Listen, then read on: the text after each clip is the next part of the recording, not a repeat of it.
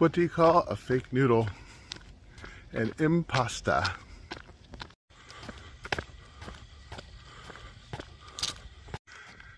So what's some good equipment to have if you're going to start rucking every morning?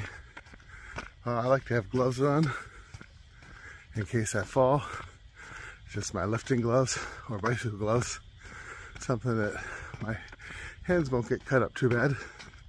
Haven't fallen yet rucking, but I have fallen running before. Walking stick's good. Helps you get your balance, but also if anyone has a loose dog this early in the morning. And then a backpack full of 35 pounds and a headlamp so you can see and be seen. Oh, and a reflective vest and boots.